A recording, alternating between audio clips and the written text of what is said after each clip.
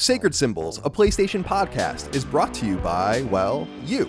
If you want to learn how to support our show, go to patreon.com/laststandmedia. Greetings and salutations. Welcome back to Sacred Symbols Plus, a PlayStation podcast supplement. This is episode number 126. My name is Colin Moriarty. I'm joined today by a very special guest, game developer, writer, etc., etc., etc., Luc Bernard. Luc, thank you for joining me today. How are you? I'm doing good, thank you. All right, so I asked you something before we began, and I wanted to get further into this, although I already know the answer. Were you at PSX in PlayStation Experience in 2014, 2015, something like that, with a Vita game? I've been to every single PlayStation Experience was when they were still doing them. Right, okay. I think there was a time where I met you, and I don't blame you for not remembering because you meet a million people at these things, but I remember meeting you because I think I played one of your Vita games, and I remember thinking you were an interesting guy, and I was thinking that in my mind because we talk online, but I really don't see you. And then when I saw you on the screen, I was like, oh shit, it is the person. So we have met, but I don't blame you for not remembering in the past, and I think I was when I was still at IGN, so a long time ago. That's kind of funny because I've actually been following you since the IGN days, so it makes it even funnier that I don't remember meeting. It's all good. Luc, I wanted to invite you on today. You and I have been talking behind the scenes about some different stuff, but you're doing this really interesting game that I wanted to bring to the attention of our audience. It's called The Light in the Darkness, and it's about the Holocaust. And our audience knows we like to take games. We're very silly and stupid on the show, but we like to take games seriously. We like serious games. We like serious subject matter. And I had to talk to you about this project because for multiple reasons, I'm really curious about it. As you and I have discussed in the past, I'm from Long Island, which is one of the most Jewish places in the entire world. And so I've always said I kind of culturally feel Jewish. I certainly feel kin to Jewish people, having grown up around so many of them. And in fact, I was watching the Jets game yesterday with my girlfriend, and she noted that people in the audience had like Jets yarmulkes on.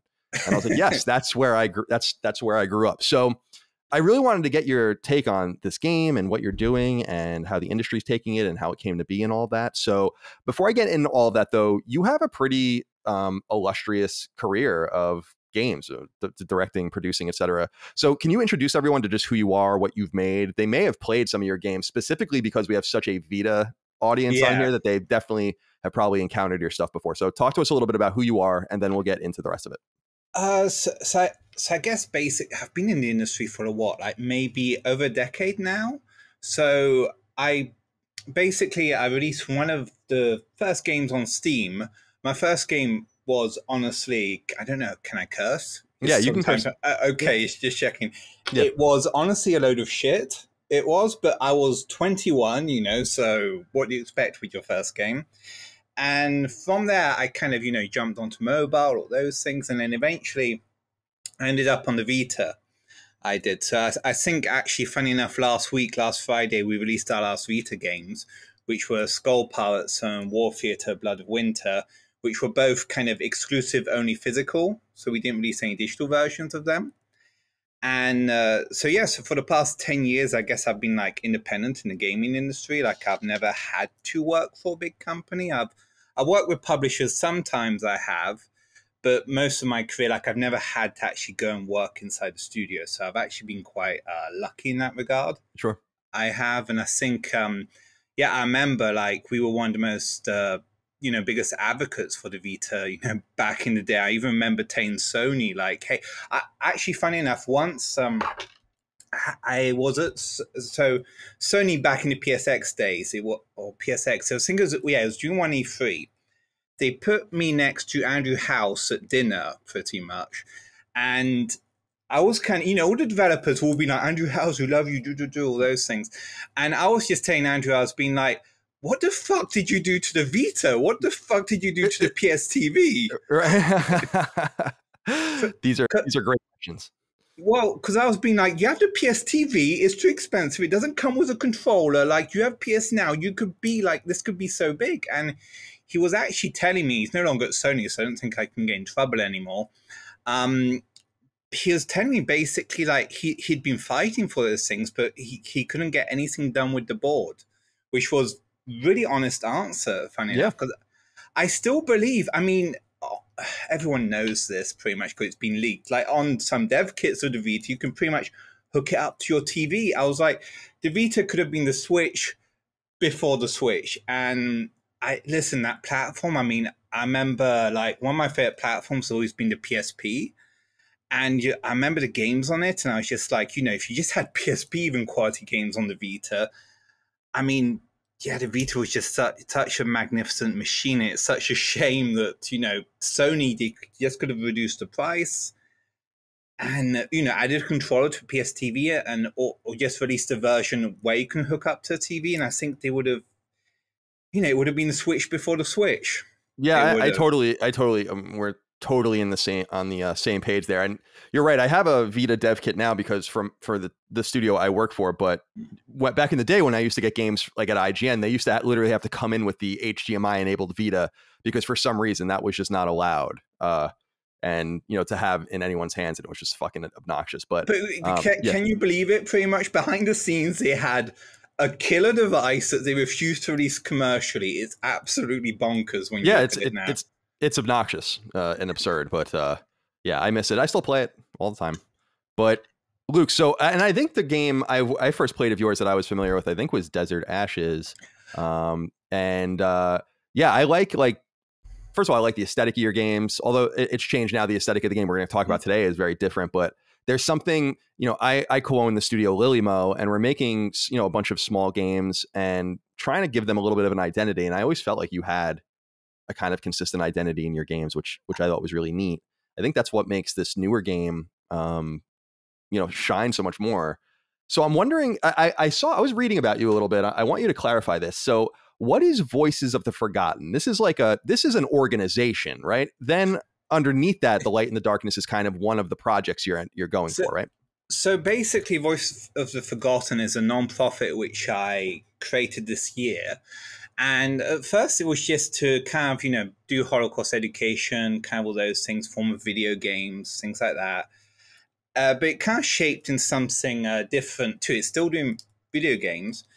But say, for example, like I organized a fundraiser online via Instagram for Holocaust survivors in poverty. Then we did our first comedy show where we raised money for Holocaust survivors in poverty because in the US, a third of Holocaust survivors live in absolute poverty. There's a big misconception where people think Holocaust survivors got a lot of money when it's really not the case. Reparations have honestly been an utter disaster they have.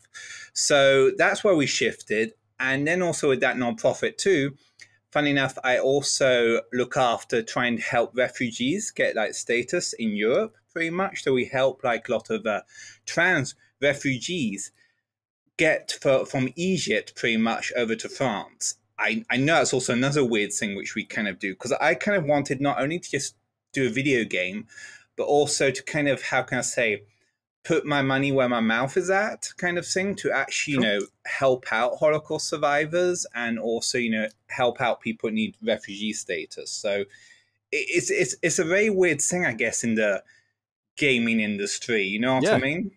Well, I do know what you mean. And that's what I wanted to back up a little bit because one of the things I was interested in reading about you sent me this article on Wired, which was really interesting.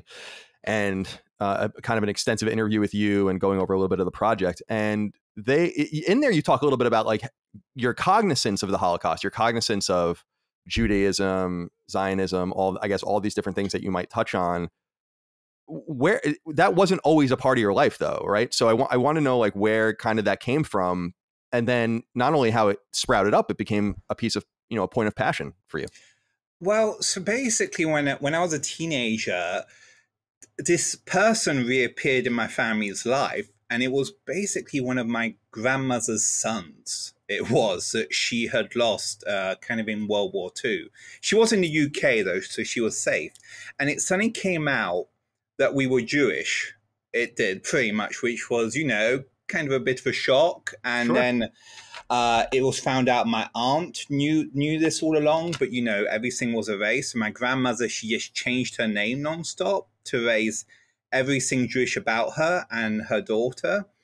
And that's something that, but when I think about it now, it really how can I say, changed me in a lot of ways. But in the moment, I was just like, whatever, like kind of thing.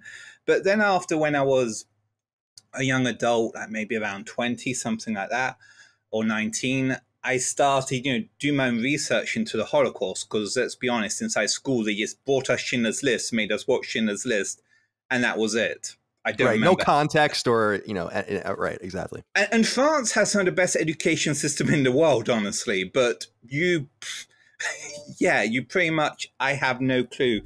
I had no clue, or I didn't really know much about the Holocaust. So when I started doing all my own research, how can I say, I became kind of traumatized / really sad / really disgusted, what humans can do. And I think back during those times, World War II games were such a big thing they were.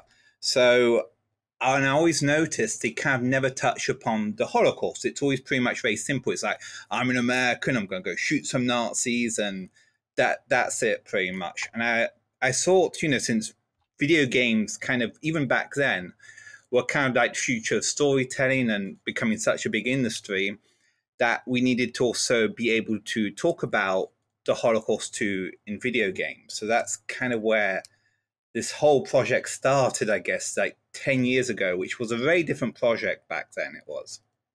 So in your, I don't know if you want to call it like your, in studying the industry and seeing what others have done, was there anything that ever did broach the subject outside of, the shooters maybe touching on it or something like that? Was there ever like an adventure game or anything that you encountered that tried to tell the story in any respect? I never found any games. That's unbelievable, right? Like that's unbelievable, right? Like that's incredible. Well, that when I noticed when the game was announced over 10 years ago, and it was a completely different game, it was basically New York Times and everyone just jumped on it and then kind of started criticizing it, not knowing the context. So I kind of, noticed why. And, industry people are reaching out to me and saying, yeah, you should do this. This is great. But, how can I say, people are still scared to do it, and still are to this day scared to do it. They are. Because I think it's also, if you really fuck this up, you really fuck this up. You know what I mean? Like it's such a subject where you really have to get it right. So, I mean, even to this day, it's still the same thing within the industry where people are ready for it, but there's still a lot of people who are very hesitant. They are pretty much to. But funny enough, back then it was Holocaust organizations who thought I'd lost my mind. And nowadays, Holocaust organizations think this is the right thing. So that's really changed in 10 years. But the industry hasn't changed in 10 years in regards to how they kind of view a project like this.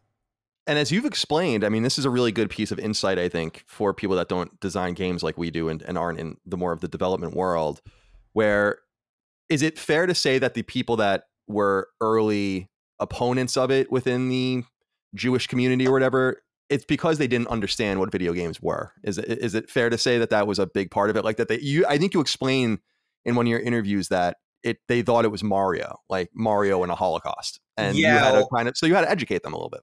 Yeah, or either they assumed the worst. They either thought it was SimCity in a concentration. Like they just imagined the worst. But right. But now, pretty much at the Holocaust organizations, it's kind of people around our age range who get video games. So that's really what changed everything it did. And I think in the gaming industry, they understand, what the project is still too, but they're still, I know, very safe they are. And I think, how can I say it, that kind of nearly bothers me a bit. It does, because we have so many other kind of video games, with shooting Nazis, all those things, right? And suddenly that's okay, but telling the story of what really, several things happened during World War II, but one of the most biggest things that happened in World War II, and especially since I've noticed just people don't know their history. They don't, sadly. I mean, we can notice this every day, we can. That's why I thought, this is just a very important thing to do. And that's why also I'm planning to launch it for free. which I think also was in the industry, people really think I've lost my mind. They have. Because, because I'm coming in, I'm also saying that I'm doing the first video game about Holocaust, but I'm also coming in and saying I refuse to profit off of this. Right. Yeah, it's remarkable. It's I give you a lot of credit, because I know this is a weird parallel to draw, but I think you'll understand where I'm going with this. It reminds me a little bit of the no Russian controversy, or the no Russian stuff in Call of Duty, wherein something very controversial happens. That is, and in that case, you're gunning down an airport full of civilians, right? And it's the natural consequence of what you do in the game. You just never see this part of it. And I draw that comparison because I love what you're saying here, where this is all happening as background radiation when we're at Market Garden, when we're on Normandy, when we're crossing the Rhine and doing all these things. All of this is still happening right up through the spring of 1945. And so it's a really nice point to say, like, why wouldn't we be able to talk about this? And I have to say too, you were joking about it, but like SimCity in like in a concentration camp, where I'm like, it would be interesting to get further into the, you don't want to call it the economy or anything, but in another game where it's like, how did they survive? How did they make their lives better? How did they improve? There's like a bunch of different ways to explore it. I don't hate that idea, but what I love about your idea the most, and this is where I want to get into the light and the darkness, is this was the most fascinating thing, Luke, that I read about it, in my opinion, was as a game mechanic, as a choice, you removed any choice in the game.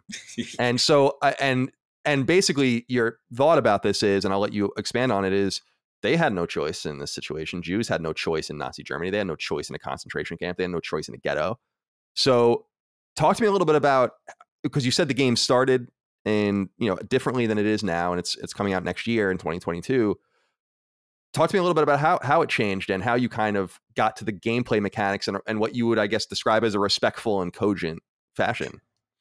So I would say before, it was still always planned to be a kind of adventure game and all those things. But before, I didn't really have any kind of support from researchers or survivors. And the big difference is now pretty much like the story was co-written with a survivor, Holocaust survivor, and also researchers. So everything was in the story, even if the family is a fictional family. Everything that happens within the story is based on truth. It is. So pretty much it comes from different testimonies, because I wanted to tell a particular story. I did. And, it's very hard to find, that story you need to tell. I mean, Schindler's List just managed to do it so well to be able to cover so many different aspects of the Holocaust. So I decided to write a story based on so many different testimonies. Like, I'll give you an example. There's a scene like in the video game where basically you have to go register at the police as a Jew. You do. And the policeman pretty much tells you, hey, you're going to get rounded up, on this day. And that happened to a survivor who I work with, whose mother, pretty much, the policeman told her mother, you're going to get rounded up. You need to get the fuck out, pretty much. And that policeman pretty much saved their lives. So it's so many different things kind of like that. Everything kind of in the game, plus the dates, we're showing the dates. Hey, this happened on this day. Because we're not just jumping straight into the Holocaust. We're jumping into their lives before. We're showing, how everything changed bit by bit. And also, since it's set in France, and, most things in the Holocaust media projects are set in Poland, or things like that, most people don't realize in France, it was the French that rounded up the Jews. It wasn't the Germans. It was the French. Vichy. Vichy government. Right. And so that was one big thing, which I also, because I'm French, even if I sound British, I know it's complicated. That's one thing which I really wanted to kind of tell, because we've often really ignored a lot what happened in France. And I think it also has hurt Holocaust survivors in terms of reparations. So the Jews who were in France in general, who were Polish Jews who had immigrated, most of them have received like $0 in reparations. They have, because, because of the Holocaust being done in France. I wanted to bring more attention to kind of that aspect of it, because we also always view this thing as basically Nazis bad. We make it very simple. Nazis, bad guys, the end.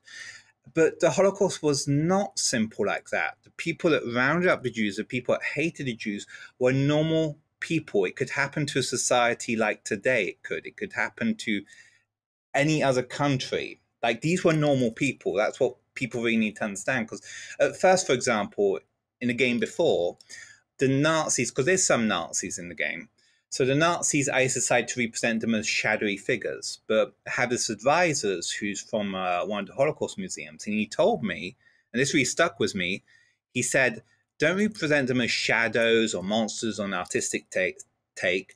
Represent them as humans, because it was humans that did this. Yes. And that really, how can I say, stuck with me. And that's why I think it's good to show what happened in France. Because again, in France, everyone was really integrated, the Jews. Like the family who are in the game, they're not super religious. They're kind of a bit secular, they are.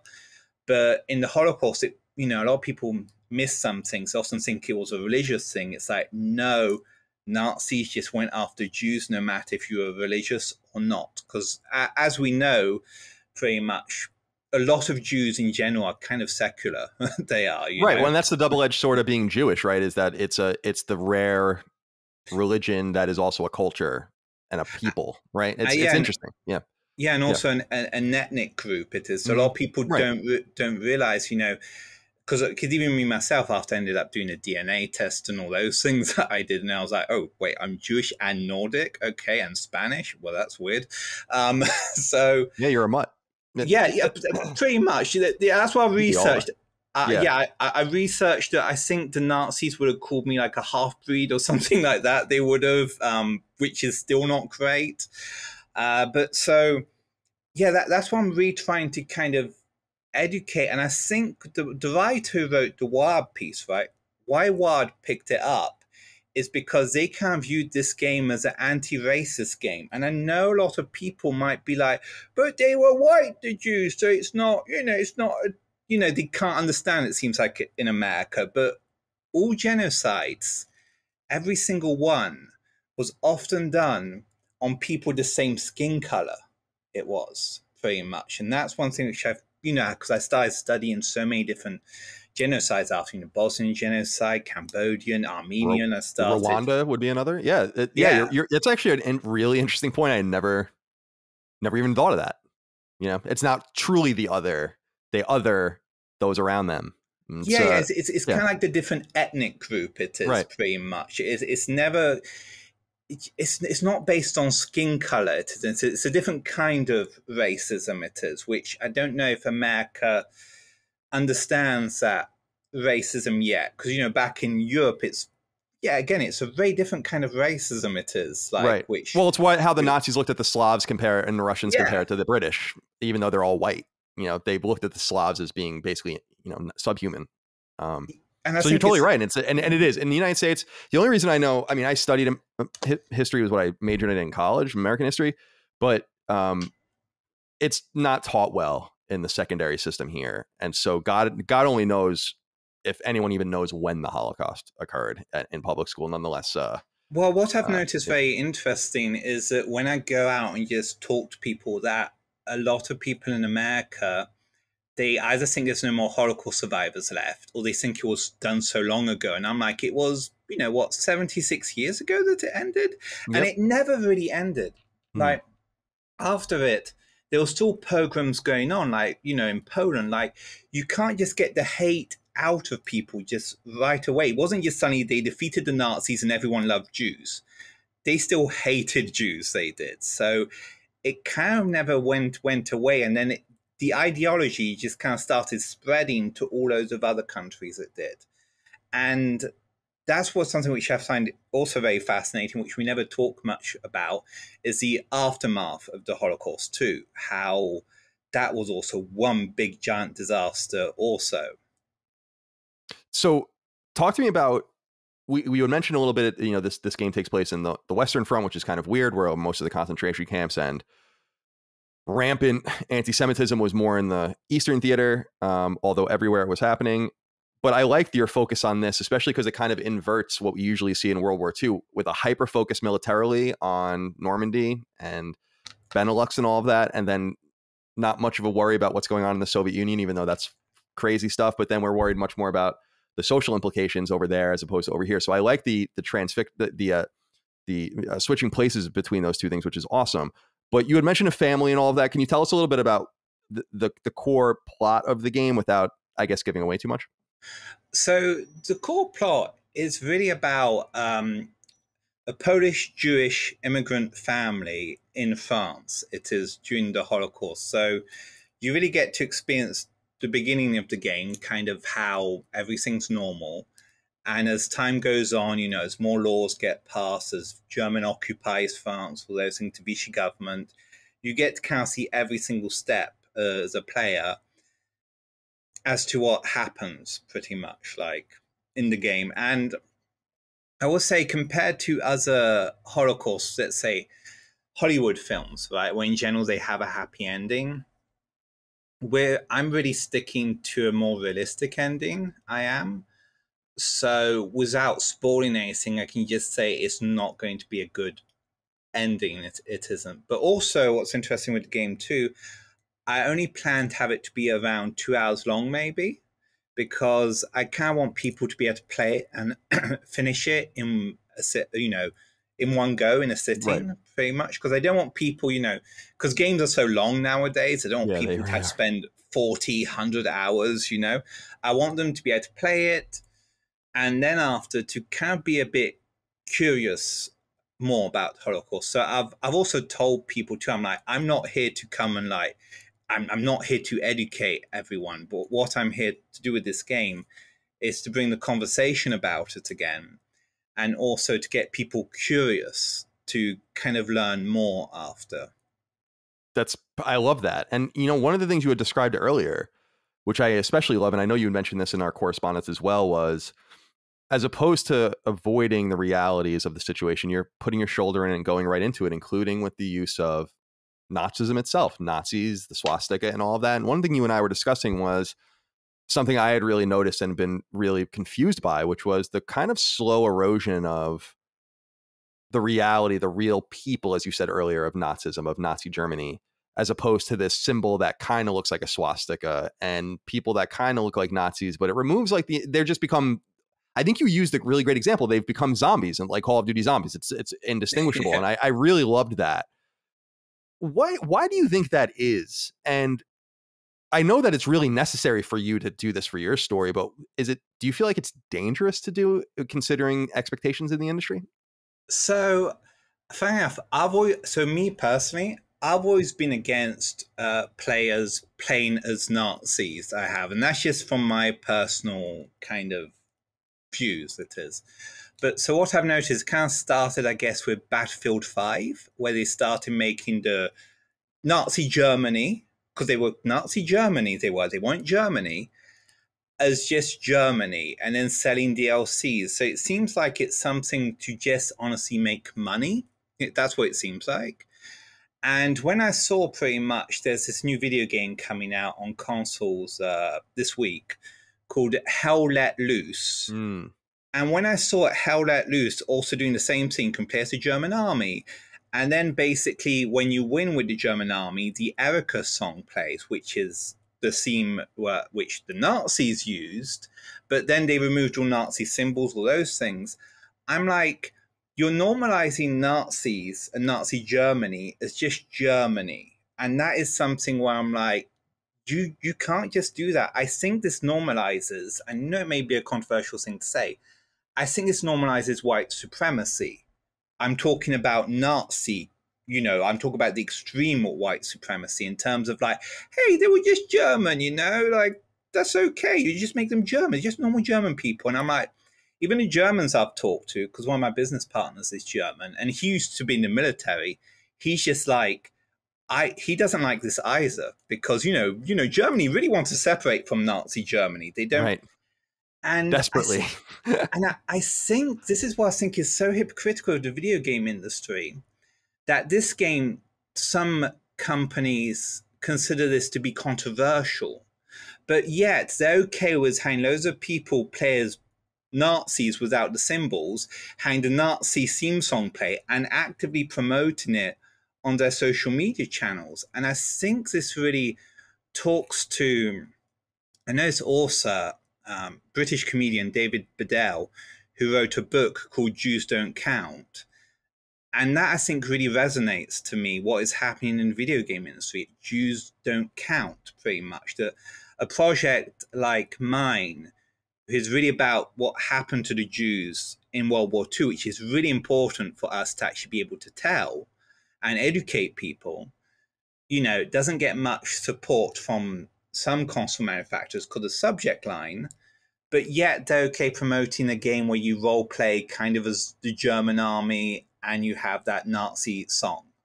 And that's just a very interesting thing. And I think when we're erasing history or making history like, you know, whitewashing it, this is dangerous, because when there's no more Holocaust survivors around, you know, who knows, maybe 20 years from now, they might just be like, well, the Germans, they were just defending their land. You know, it might just turn into that, because we're giving, you know, most people don't pay attention to history class. And so, you know, they're going to see this Germans are just normal. And especially with the ADL even did this thing about hating video games. And the ADL found out that a quarter of gamers are exposed to white supremacy in games, but pretty much like Nazi white supremacy. And so with video game companies, they need to kind of think a bit more than just, how can I say, just money when it comes to this, especially now we live in a time where everyone's, you know, got to be, how can I say, quote unquote, woke and like paying attention to all those things. But yet again, for Jews, it seems like, who gives a shit? Well, I feel like that's, I mean, I guess we have to inherently get a little political, but that's kind of how I feel in the real world. Like they're treated in the real world. So well, it's like, why wouldn't they be treated like that in entertainment? Like, imagine, you know, I want peace over there, no more bloodshed or whatever, but imagine a situation where you're mad at a people for just having a defensive missile system that shoots like offensive attacks. Like, that's just, to me, I just feel like it's just, you're right. It's so interesting. People are going to, because what you said about like, oh, they were just protecting their land. Where do we have that argument today about old things? Oh, yes, in the United States about the Civil War, and a whole generation of people. The South will rise again. The old myth of the Confederacy and all of that, like, that still prevails today, even though it's very clear why the Civil War was fought. So I love what you said there about reminding people of the situation. I think it's so important. And so tell me a little bit about, oops, sorry, I got off the mic. Tell me a little bit about what kind of feedback you've gotten. You were talking a little bit about the console manufacturers and stuff. First of all, where are you releasing this game, and how can people play it when it comes out? I see on your website it's Q1 2022, but do you have more specifics? Yep. So I'm most likely going to delay it to Q2. I am, just because I want it to be the best game possible. I was planning to launch it on Holocaust Memorial Day, but then I was like, okay, let me not try to rush it. Let me just release it when it's ready. Sure. And so, listen, it's been approved for every single console it has, pretty much. But I'm more interested as of right now going with a console manufacturer for the first release that kind of gets it and supports it. So, you know, I've been talking to different console manufacturers I have, and, you know, there was one where they even refused to release the trailer, pretty much. And the trailer, as you can see, like on my Twitter and all that, is nothing controversial. It isn't. And they refused to release the trailer, and I was like, this makes no sense. This doesn't. You're allowing me to release it on your console, but you won't let me release the trailer. But they were giving me excuses, being like, oh, we can't tell you why. And I'm like, I know why you don't want to release it, because it's, you know, got to do with the Holocaust. Right. But you're at the same time actively now promoting a video game where you get to play as Nazis. So what is the dissonance? Yeah, I was going to say, Hell Let Loose is a PlayStation Plus game, so lots of people are gonna be exposed to it. Yeah, and that's one thing which I became kind of really baffled by. But so I tell you one platform it's not coming out on, not on Steam. Steam is just going to be a disaster in the comments. It is. Oh yeah, of course. That's yeah. Okay. So I can say one thing. I have been talking with Microsoft about launching it on definitely on their Windows store, because Epic Games haven't been getting back to me, so they're not responding to me. They aren't. Yeah. And so it's looking for on the PC version for it to be only on the Microsoft kind of store. And that's what, again, which is a very interesting thing. How come, big platforms like Epic Games are not responding? Because, again, we plan to also have this game within schools. There's a whole pilot program already planned. And that's why, again, it's such a fascinating thing to kind of see. I kind of expect when the game is out and, and people get it, that all these big companies will be like, oh, we suddenly get it now. But, and that's why it's kind of, how can I say, a bit of, again, it's kind of really sad. It is that pretty much all these platforms are okay doing history revisionist games like Nazi zombies or Nazi this or removing the Nazis. Right. But if you tell the real story of a people, and we want also people to remember what happened to Jews, then it's like, oh, don't want to touch this. Even if you have huge Holocaust organizations behind it, pretty much, because that's the whole thing. I actually have now big organizations who are paying attention, who even like it. I mean, the Claims Conference even did a tweet in support of it. Claims Conference, they're the group that look after all the reparations from Nazi Germany. So everyone is even the ADL. So everyone is starting to really be on board with this. But entertainment, it's just, not going to say entertainment, but video games, it's still very, very hard. And I think there's also someone else that told me this. Why a lot of people don't want to jump on board with this is because pretty much anytime you talk about the Holocaust, people associate it with Israel-Palestine, which is utter madness, because I've just told people this is the history of Europe. This has nothing to do with Israel-Palestine. And anytime you do anything kind of Jewish, you can pretty much notice in the comments section, it turns into an all-out war. It does, pretty much with Israel-Palestine.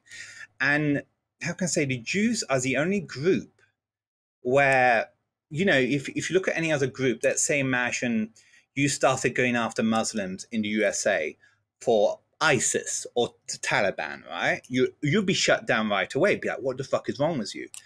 But it's okay to go after Jews for the situation in Israel-Palestine. And that is just utter madness, because, again, it really even affects Holocaust organization. I'll give you an example. I live right next to the Holocaust Museum in Los Angeles. And so this spring, a lot of things were going on pretty much. So I went, there was a protest. There was a pro-Palestinian protest which was happening in front of the Holocaust Museum. So I decided to go and attend because I was like, what's going on? Why are you protesting in front of a Holocaust museum? Right, exactly. Like this, what is happening, Yeah. So I went there, and it got bad so quick. It went with people chanting "Zionists are rapists," and then it went with basically people hanging the Israel flag with the Nazi symbol on it, marching in front of the Holocaust Museum. And I was just like, how can I say? No one did anything. No one really said much, like there's not much things in the media or anything about this. Oh, I can't believe it. Yeah, and I was just like, there's photos, there's everything there is. And I was just like, and it was just so baffling. But that's basically what's happened. Where anything related to the Holocaust, it's turned into Israel-Palestine, it has. And I don't... it doesn't happen to any other group, this kind of thing. It doesn't. Yeah, it's like a conflation between the event and Zionism, which are two different things. And Zionism predates both world wars. So again, like you have this, I find that really interesting as well, that you can't just have like a commemoration. It's like, it would be akin to going to the Vietnam War Memorial in the United States and having a protest about like war there. It's like, well, this is about the people that died in another war. And, this is about just a specific situation. Let's have conversations about specific situations. You have to be fucking twisted to go to protest anything outside the Holocaust Museum. I think is a pretty twisted. And that's one thing which is, how can I say, very, because I identify myself as a non-Zionist, meaning, listen, the state of Israel exists. That's just a fact. It fucking exists, right? But me personally, hey, I don't care to live in the Middle East. I consider myself European and now American, so I'm so secular. I don't give a shit. I don't pretty much.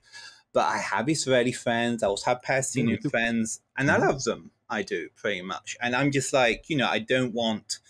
When I was seeing what was going on this spring, you know, I was hurting for both sides.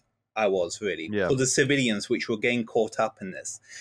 And I think why people don't know history and why people really need to learn history is that most people ended up in Israel, or most people ended up Zionists. It's not because they necessarily wanted to. It's because they had to.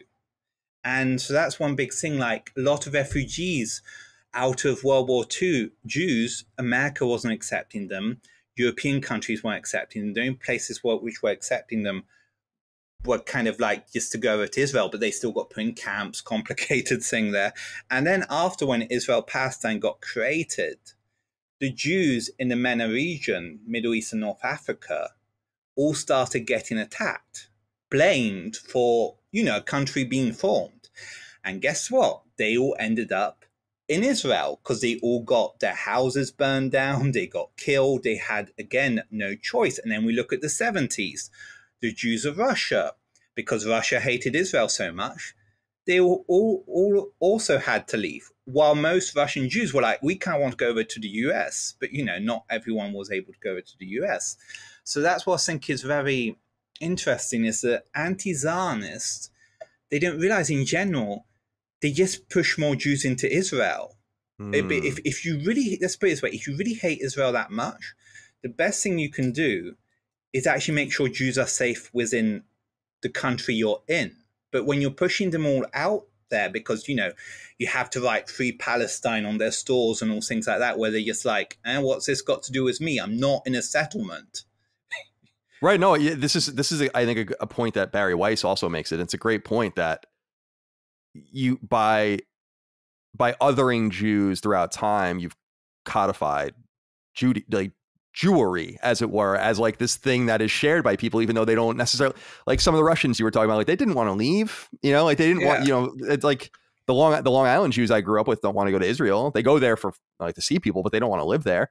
So that's a really wonderful point. I had never really heard that articulated before. Well, it's something that swept in also within the video game industry, kind of this sentiment. I mean, I've been like, I remember because I sent you the tweet I did pretty much by what's his name, Ian Walker, pretty much, who just because walking fart noise, Ian Walker, who's over at Kotaku, and I know a lot of writers over there, some which I love their work. I don't agree with everything Kotaku posts. In general, Ian Walker, what he posts, but you know, I really like a lot of other writers at Kotaku. Sure. And Ian Walker, I mean, just the fact, pretty much, it was another journalist that sent me his tweet, where his tweet was basically like, Luc Bernard is the biggest Zionist in the gaming industry and he's harassing me. And I'm just like, you blocked me. What are you talking about? Yeah. I just call you out because every time you mention Jew, you say Zionist, and you're sounding like David Duke, pretty much. Like, stop using those terms. And then when, because say, for example, on his PS5 review, which mentioned nothing about Israel or anything, or Zionism, he has to go around and tweet pretty much, Zionists are mad at me, Zionists are after me. And I'm just like, you're a nut job. You need to stop this. So I was just trying to explain to the editor-in-chief once, just via Twitter, he's really crossing the line into anti-Semitism, and this needs to stop. And instead, you know, he makes himself out to be the victim or those things, and I'm just a Zionist. But it kind of proved my point where I'm like, yeah, that's anti-Semitism, where you're just jumping in. I'm trying to explain to you, hey, it's a bit anti-Semitic. Stop doing that. You're a Zionist pig. It's like, well, okay, you are anti-Semitic then. So that's kind of what's happened within the video game industry, because everyone jumped in with their opinion on Israel-Palestine this spring, and, you know, without being more informed about everything. And it just made, you know, Jews all out to be the bad guys, unless Jews are like, we hate Israel, it needs to be destroyed. And I'm like, that's not good either, guys, because those Jews have nowhere to fucking go.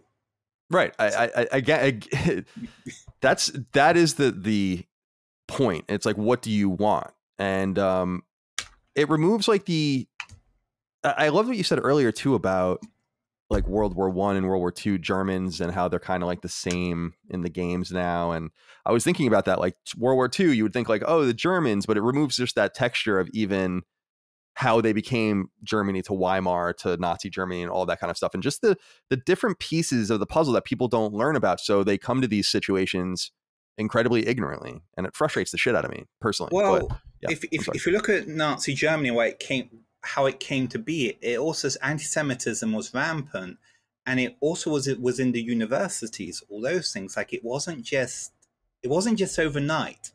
And every time it's been anti-Semitism and people are attacking Jews, it's been on the far right and the far left, which is something they both have in common. They do, is that they both hate Jews. Yeah, communists and Nazis both. I hate to say it, but the woke are racist. I mean, I don't care. I mean, I'm not saying that Luke feels that way. I'm saying that I think that like the woke are racists, and in the biggest, you're racist. It's just I don't know. It's just fucking weird. I don't. That's why I don't want anything to do with either of the extremes, because they seem to be very much like each other more than they would like to admit. Well, but I'm sorry, please. What's very interesting is again, I'm probably more liberal than most American liberals. I mean, I grew up in France. You know, we have healthcare, abortion. We don't even debate on those things. We don't. So just always starting there, I'm always more liberal.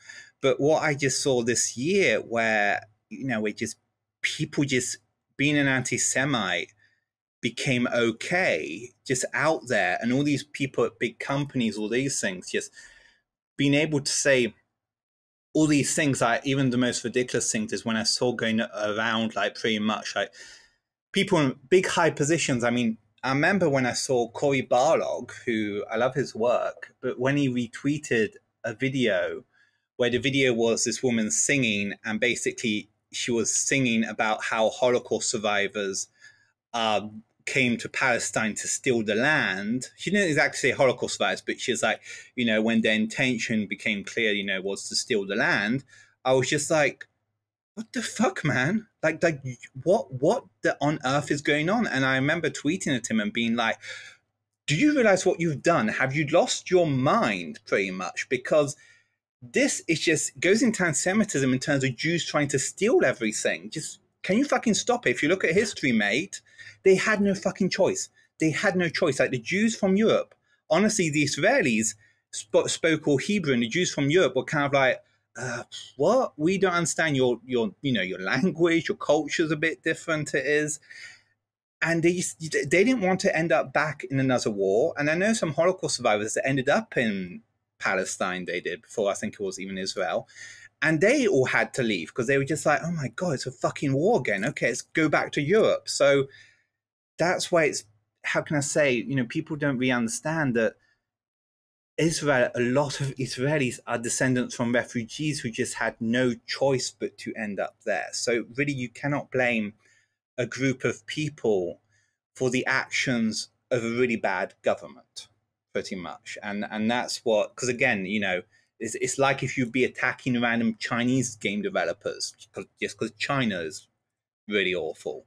So that's why I guess this game has suddenly become needed in the gaming industry, because, you know, before it's to educate about the Holocaust, all those things, and it still is. But now I also believe it's a project to also educate people what hate and anti-Semitism can lead to. Because so many people have forgotten that. Because so many people, the things similar to what they say now is exactly what they were saying back then.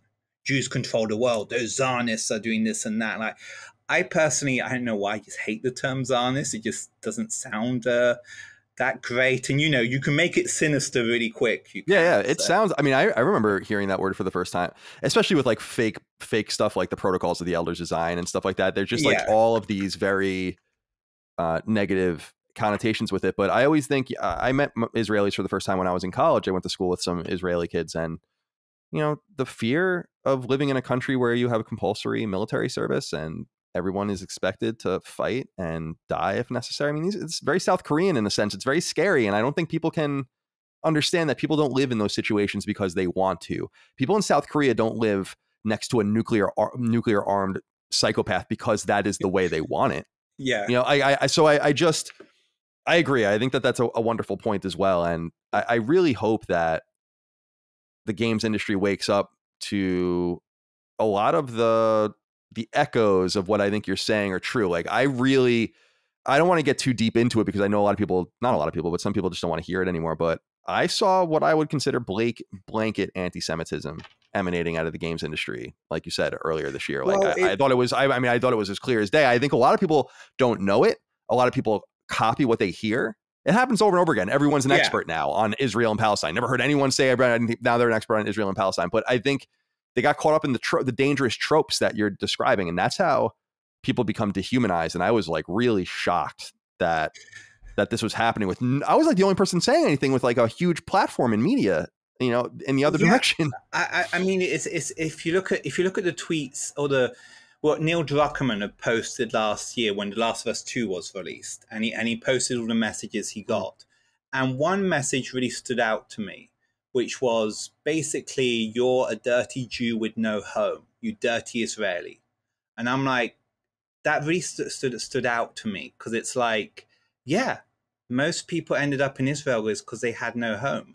And again, I would have liked it if the industry would have, I'm all for, so basically when everything was going on over there, I was like, let's elevate Palestinian and Israeli voices. Let's elevate those voices because they know what the fuck is going on over there. Even if, say, you know, maybe some Palestinians might really hate Jews, but I'm like, I can kind of understand that. I can, in a way. So but then what was going on in the industry, like you said, it was everyone else who had no clue, had never been on the ground there, aren't Palestinian, talking about all things which they don't know anything about, and without bringing up the fact that in the Middle East and North Africa, they kicked out all their Jews. There's less than 12 Jews left in Egypt. If a Jewish man wants to marry another religion, he can't in Egypt. Everyone's gone kicked out. And I think that didn't the last Jew just leave Afghanistan? I read a story about that, right? The last Jew left or whatever. Yeah. He left Afghanistan, but he sounded like a Larry David episode, that guy. He did, because he I don't know if you heard the story. There was another Jew. There used to be two Jews in Afghanistan, and they kept on fighting over the synagogue, and they kept on telling on each other to the Taliban when they were in power back in the day. The Taliban had enough, put them both in jail. Then they kept on fighting within the jail that the Taliban just let them go. Can you imagine the Taliban probably thought, like, what the fuck are these guys? Yeah. It was like a Curb Your Enthusiasm episode. But that's kind of really where I am, because, again, being a non-Zionist, I feel like Jews should be able to live in all these countries I do. And that's why it makes me incredibly sad, you know, everything that really happened. And again, in the case, because I know a lot of people take my words out of context, I am for Palestinian state. I absolutely acknowledge what happened during, you know, when Israel-Palestine was founded, and the amount of Palestinian refugees. And I know about all those things, and it's fucking terrible. And we have to figure out a way to fix that. But I just personally refuse to demonize a group of people who are not responsible for that. It's the equivalent of me hating Germans now. Imagine if I just went around, oh, you Germans are Nazis, you killed all the Jews, it's all your fault, even if you weren't born then. Right. And sins of the father. Yeah. Yes. And so that's really what, you know, why I will not demonize any group kind of ever. And I guess that's become controversial in the gaming industry. But what happened again this spring, it really has happened a lot behind the scenes too. So I know, like, a lot of gaming outlets. So the reason why I say, imagine something like Light and Darkness, I get coverage basically on mainstream outlets I do, but not on gaming outlets. And there's also a big reason for that too. It's because basically being a Jew, and also for some reason, you know, there's this rumor that I'm the most Zionist guy ever. So that kind of to stop. But, you know, people are like, oh, don't want this Zionist, fuck this Zionist. And that's just how crazy it's kind of gotten in the gaming industry. It has. It's a shame. I mean, I'm the people take me out of context all the time, say horrible things about me, try to use people in my life as tools and pawns, and it's all fucked up. And I think the games industry is deeply broken in some way. I think I think it's almost an honor for you to not get attention from those outlets because like for this particular project, it's like, I don't know, you don't, I've learned in my own experience with my own games and my own company that like, you don't really need them. And it sounds like you have something really fascinating here. I really want to play it. And I want to echo what you said too, Luke, which was, I am also for the two-state solution. And I also, it's very similar to what Ron Paul, a great American politician I love, used to say, which was like, can't you understand why like they're fighting and killing our soldiers in Iraq or in Afghanistan? I mean, you have to kind of ask yourself the honest question. And so, yeah, of course, when violence begets violence, you can understand why the two sides hate each other. And my stance is just that if the Palestinian side just stopped, then so would the Israeli side. That I do think is true. But I understand why people have these generations. The IDF comes over and kills your brother, right? Like, it doesn't matter why. You don't care why, you know, like. And what they do in the West Bank nonstop. I mean, I mean, I am all for, but again, I'm not Israeli. You know what I mean? Right. I can't come in there and be like, that's what people don't understand. I can't come in there and be like, okay, now we're going to give Palestinians this and that. I have no. Yeah, American, they're conflating you as a Jew with a Zionist, with an Israeli, with a refugee, and that's the point you're making, is that you're just, these are all verticals that don't necessarily go in the same silo with each other. You know, it's a very, I can't wait to play this. I'm excited to learn more. Yeah, please go on.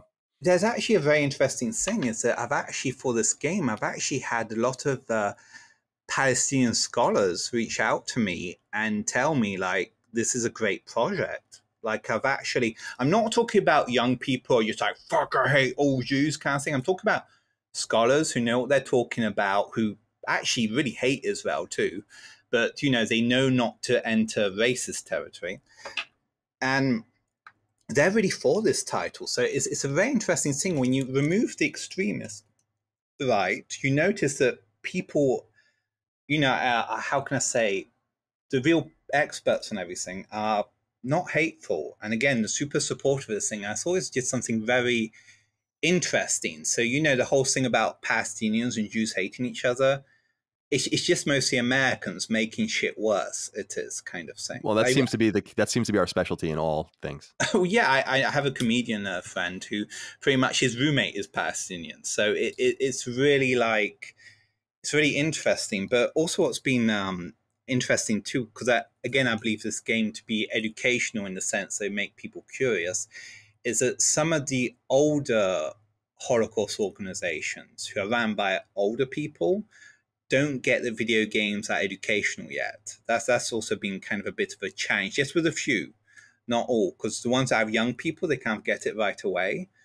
And I think that's an interesting conversation, because it's like, I believe like we're not doing a good enough job in terms of educating about the Holocaust. And I think it's because organizations in general stick to old media, where it's like, oh, it's just teaching classrooms. They just bring kids over to a museum. And let's be honest, when you're a kid and you get shoved inside the Holocaust museum, you're like, this is depressing. God, why am I here? I imagine that's how kids are. And that's why I think a video game is more, how can I say, engrossing, and you become more attached to the characters. And I just think it's such... Video games are a platform which, compared to movies and everything else, where you can actually really be there, you can, and be really a lot more attached. And that's why I think we need to tell more serious stories in video games, no matter kind of what they are, and also be able to tell stories, you know, which are even current and maybe a bit controversial too. I mean, there's been a lot of journalists which have been asking me, why don't you do a game about what's happening to Uyghurs? And I was like, yeah, I think I'll be banned by the entire gaming industry if I do that. Yeah, no, yeah, they don't want to talk about any of that stuff, strangely or not so strangely. But yeah, I think about games like Valiant Hearts, and how I think that game probably didn't sell gangbusters when Ubisoft released it, but I imagine that was probably many people's avenue, perhaps even their only avenue into World War I and like what it was like. And I think that, to your point, you have to meet people where they are. Mm-hmm. And that's where they are. They're on video game consoles, they're on computers, they're on their phones, whatever the case might be. And so I'm really stoked about this, Luke. And Anything that we can do at Last Stand to help you promote this game, we'll be very happy to do it. So, obviously we talk behind the scenes, but let me know whatever we can do. And of course, you should go and support Luca. So Arcade Distillery is your publisher, right? Is that so? Arcade Distillery is it's my company. It is, which I co-own, and which we, kind of did all those Vita games pretty much with. So I guess it's the development studio also for Delight in the Darkness. But I wanted to kind of I plan to release it under a different brand. I do, just because I think, again, because with Voices of Forgotten, we kind of want to continue making kind of serious games. We do kind of similar to Delight in the Darkness. So again, even with the name of the non-profit, Voices of the Forgotten, it's pretty much to give voice to those, which society and history has kind of forgotten. And that was one interesting thing, because I can reveal this. At the end of the game, in the credits, we actually plan to show the photos and names of the children of France that got deported, pretty much, because I always feel like in terms of the Holocaust, we never talk much about the victims, who they were, what they did, and all those things. We just reduce them down to names and numbers. 6 million dead, these are all their names. And I think we should be focusing more on who they were, to kind of like get people to kind of understand. Because funny enough, there's one woman, Eva Kokosz, I can't pronounce her Polish name, but she went from with the pen name Eve Adams. Eve Adams, pretty much, she had one of the first lesbian bars in New York, she did. And she pretty much got kicked out by the FBI. I forgot who was at the FBI back then. Because she was lesbian bars not really allowed back then. She got kicked out, and she ended up in France. She did, and then the Holocaust happened, and she ended up dead. And to me, I was just like, that is an LGBTQ icon, but she's dead, and no one knows her. Pretty much. I mean, one of the first lesbian bars, and so there's so many stories like that of people who did so much for society, which we have forgotten. I mean, that's one of the most tragic things I think about the Holocaust, is that these 6 million people, imagine all the things which they were doing for society, making things better, and now they just gone forever. And it's not that long ago, those people were basically our grandparents, could have been our grandparents. And, so many families lost. And I think that's one of the things which really stuck with me, and why I personally just can't forget about this. I can't. Even me personally, I kind of want not justice, but I still don't think a lot of the things that we've done enough, pretty much, for everything. Everyone who's gone, we just literally forgotten about it. We have. It's interesting too, and I always think about this too, like the various snuffed out chains along the of all, the person who was killed and didn't have kids, that didn't create something amazing, didn't do this, didn't do that, all the potential that's lost. That's the greatest that I think is, and the untold stories, and maybe the untold horror that could have happened from some of these people surviving to who the hell knows. I mean, but it is really interesting. And I love what you said about Voices of the Forgotten. Like, it would be interesting for you to return with another game that's some other conflict, like the Armenian genocide or something. I mean, that's an even more forgotten. I mean, Jesus Christ, that's like a Holocaust that's denied by the people that basically did it. I mean, that's incredible stuff, so I would love for you to pursue that. I mean, genocide. Yeah. I mean, anytime I post about that on Twitter, loads of people come straight up to deny it. And I noticed that's what's happened with the Uyghurs, pretty much. Anytime I talk about Uyghurs within the gaming industry, super liberal people will come right away and be like, I don't think it's a genocide, or, the sources aren't that right. And I'm just like, have we entered like a mad world right now, where basically, like, what is kind of happening in terms of this? I mean, that's what's become really weird nowadays. It's just genocide denial has become so much on the rise. And I really think, again, video games, we're like a way to because funny enough, even with The Light and Darkness, I'm planning to translate it to so many different languages. So I'm planning to also translate it to Arabic and have it also distributed within like the MENA region, all that, where they don't really have access to much Holocaust education. So people can actually become curious about it. So my audience for that game, and I've always told people, it's not Jews. I don't, Jews already know about all this. It's kind of everyone else. It is. And I think it's, you know, I do think it's something that could maybe help solve sometimes, you know, racism a bit, as how can I say, as, you know, far-fetched as that is, you know, people, they just resonate more with stories, they do, when they get attached to characters. So, you know, maybe a kid who hates Jews a bit, you know, will play the game and just be like, well, they just like us, I don't understand why we hate them. And hopefully, you know, it can do some positive changes like that. So that's kind of what I'm kind of seeing with this game. And that's why I think it's, again, interesting that video game companies that claim to be so anti-racist and so, you know, for social justice, all those things, are quote unquote scared of this game. It's very interesting because sometimes some companies won't even want to take the call. They won't, very much. Even if the ones where I have gotten the call with, they get it right away after, once I talk to them, and then they're like, you know, excited for it. It's really weird. It is.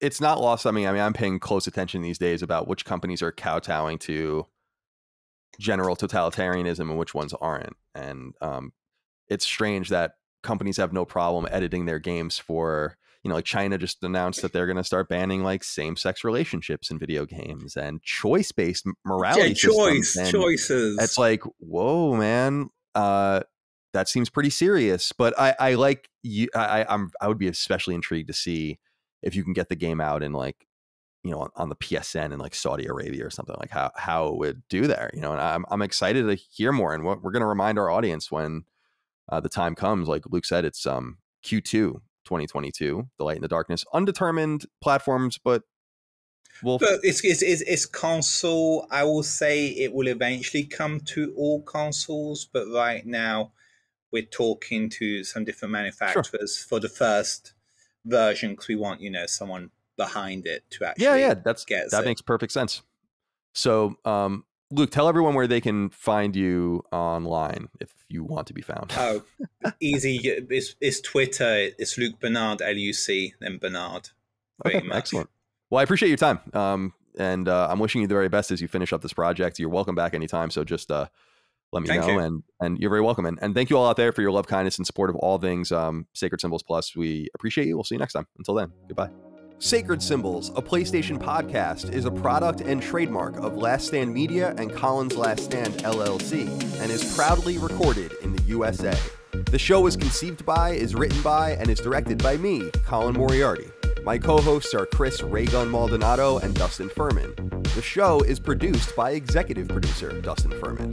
It's edited by associate producer Ben Smith. All of Last Stand's theme music is by my best friend, Ramon Narvaez. As you know, all of Last Stand shows, including Sacred Symbols, are fan-funded on Patreon at patreon.com/laststandmedia. The following names are at the producer level on Patreon, our highest tier, and we're grateful for your thoughtful and kind contributions to our independent endeavor. Thank you.